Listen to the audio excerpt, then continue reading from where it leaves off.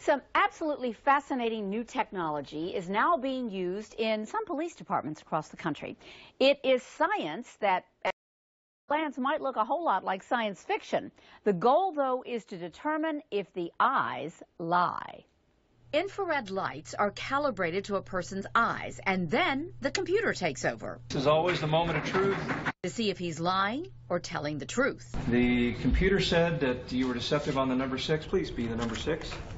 There we go. The company, Converus, is bringing a new type of lie detection to the world. It's called EyeDetect. In that little 5-minute test, we took about 30,500 measurements of your left eye and 30,500 measurements of your right eye.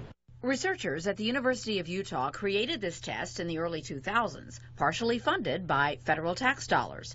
How it's being used is what's new. We need to screen candidates to make sure that the officers that are out there to protect us have not committed crimes in their past that would disqualify them to be an officer of the law or a corrections officer. Pardons and parole officers are also checking it out to use on criminals.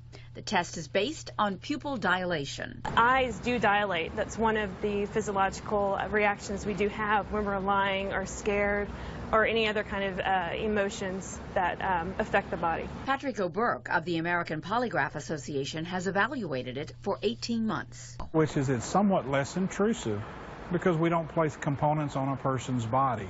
It simply looks at the pupils of the eyes. How good is it? Well, in validation trials, EyeDetect had 85% accuracy. We're told that the test takes approximately 30 minutes and the results are ready within 5 minutes. Wow.